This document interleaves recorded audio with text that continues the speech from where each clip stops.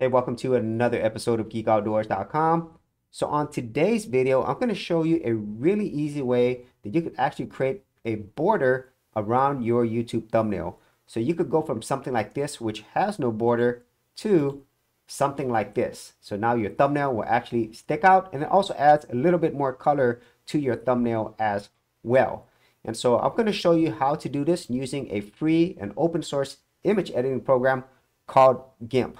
And so if you're not familiar with GIMP, this is very similar to Photoshop, except that it is free. And so let me show you how to do this.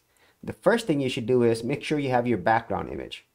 And then go ahead and make a copy of that. You could go down here and create a duplicate. And then you could hide the original, just in case you want to go back to the original anytime you want to use it.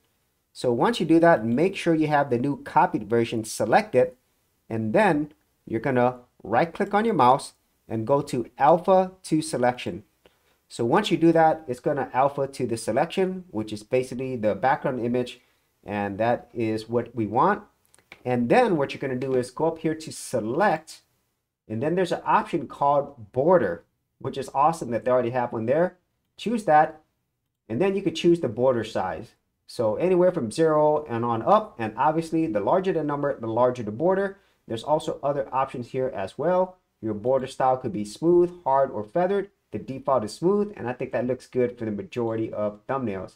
And once you do that, just say OK, and now you'll notice there's now a border outline around your image.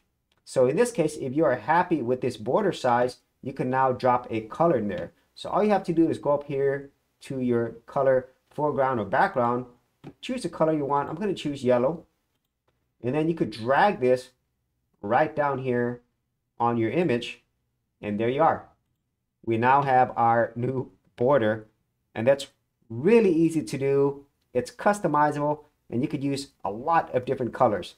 But the biggest advantage here is now your thumbnail is going to actually stand out among all the other YouTube thumbnails out there. So that is it on how you could easily create borders around your YouTube thumbnails using this free and open source program called GIMP. If you actually had any thoughts on this or any other ways in which you do this, be sure to leave that in the comments area below. And if you did want to see more of my YouTube tutorials and tips, I do have an entire playlist. I'll leave that in the description area as well. So as always, if you did get value out of these videos, be sure to share, like, and subscribe. For serious YouTubers, check out TubeBuddy, the premier tool news at GeekOutdoors.com. Get more done today by checking out the affiliate link in the description area below.